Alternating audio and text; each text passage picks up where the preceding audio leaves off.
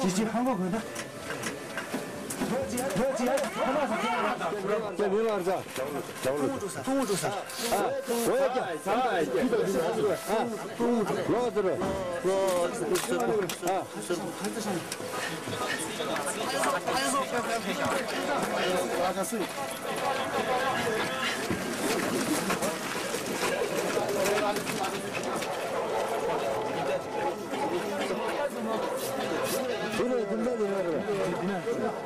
바다다 이거. 잡아주세요. 들어가들어.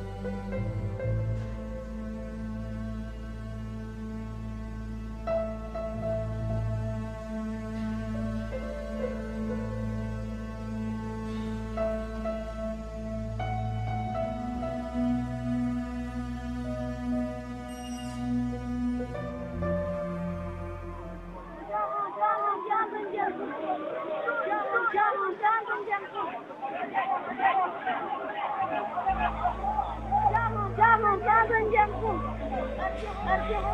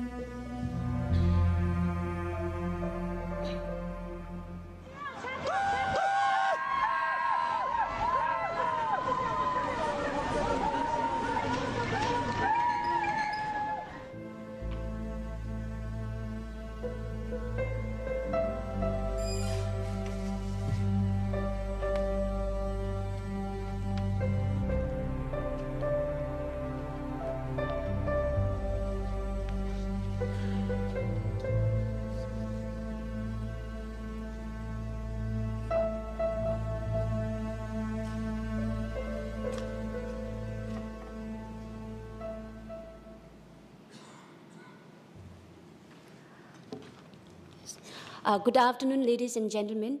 Before I proceed, allow me to make a slight correction in the video that the self-immolation incident happened in this year, 2012, is not 4, it's 1-4.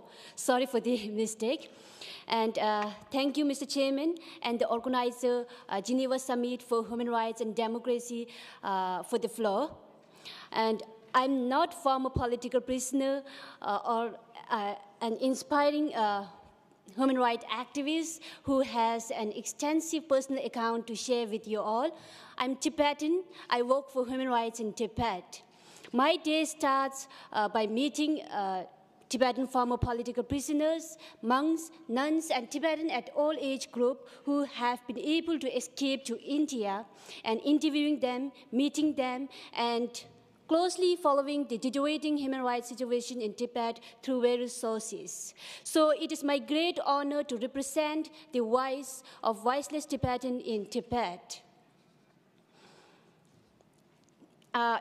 Most of you would be knowing the situation in Tibet. Tibetans have suffered and continue to suffer repression and discrimination in Tibet. The video we have just seen is a video and photos sent by various persons from Tibet, and obviously at very great risks. And there's no doubt to say that it shows what is happening inside Tibet. Tibetans' right of, or Tibetan freedom of association, speech, assembly have been systematically violated. Tibetans are undergoing untold suffering. Tibetan activists or Tibetan intellectuals, writers, singers, and environmentalists who exercise their freedom of expression and opinion. Thank you.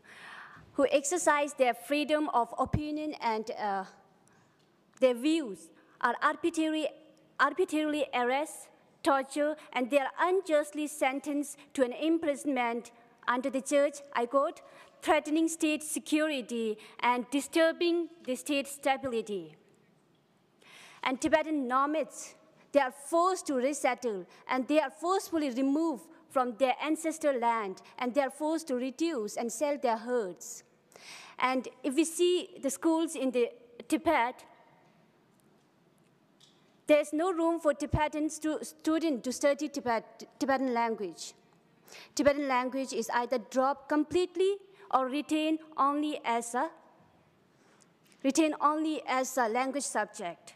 So now the situation in Tibet has become so tense and worrisome that people are setting themselves on fire. They're calling international intervention now. Sadly, 27 Tibetans, they have set themselves on fire. And out of which, so they call for the freedom and the return of His Holiness the Dalai Lama to Tibet. And sadly, rather than responding the underlying grievances of Tibetans, Chinese authorities responded each immolation incident more violently by imposing heavy military measures like police raids in the monasteries and in the home, roadblocks, and they intensify patriotic re-education classes or session in the monasteries and nunneries. So during this session, monks and nuns, they are forced to denounce their beloved His Holiness the Dalai Lama, and they are forced to express their loyalty or express their allegiance towards the state and the communist leader. So acts of religious devotion are seen suspiciously as an expression of political separatism, or those who speak Tibetan language are become an object of suspicion. And monastery, which used to be an auspicious place to pray, these have become a military camps now. In all the monasteries, there is a committee called Democratic Management Committee, created and established by the Chinese authorities, who is responsible to carry the patriotic re-education session in the monasteries, and they regularly intervene or interfere the daily practices of monks and nuns. So out of 27 Tibetans who have set themselves on fire, 21 were monks, nuns, and former monks. So if the Chinese government claim of Tibetans enjoying their rights under PRC, enjoying the economic development is true, I'm wondering why Tibet is closed now to the independent observer. They should allow, Chinese authorities should allow the independent observers and foreign media to assess, to see the situation, if their claim is correct, if their claim is right. And we do not want to see people dying on fire, and at the same time, those who have set themselves on fire do not want to end their life in pain. Unfortunately, due to grim human rights situation and political repression and cultural assimilation, for the past 60 years, now Tibetans, they have no room to express and to demonstrate freely. They are setting themselves on fire. So the Tibetans have reached to a stage to take this tragic and to take this desperate situation, to take this desperate act to call a global intervention to save Tibetan rights and Tibetan lives who have been following non-violence so far.